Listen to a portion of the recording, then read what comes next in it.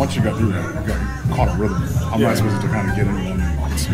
It was good. I haven't really been in the game long enough to get a rhythm in the past couple starts, so it was nice to be out there and kind of feel the flow of the game a little bit and get up and down more than a couple times and feel the slot a little bit and just try to get back to competing and going as deep as I can in the game. I know it's early, but how do you keep confidence? You know, like happens from start to start, no matter what happens from start. I think you just take every start as it is. Whether you go 9 shutout or give up, 6 and 8 and 2/3, you take it as it is, and you move on the next day. And the next day's time to go to work and work on the next one to prepare for the next start. You can't sit there and think about starts. You can't get too high on the good ones and too low on the bad ones. You just got to stay even keel as long as you can, and focus on one pitch at a time, one game at a time, and go from there.